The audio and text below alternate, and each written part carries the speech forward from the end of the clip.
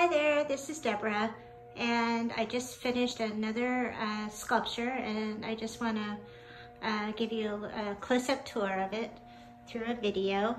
And it has lots of little details and pieces. And this right here is a spoon that was given to me by a friend who went to Thailand.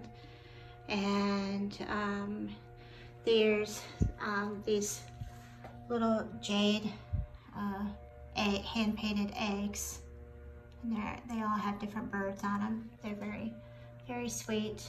And so let me see here. And then this up here is an encaustic, and that is a painting of done in wax. And then this right here is a very old wooden coaster for drinks, and it came from China.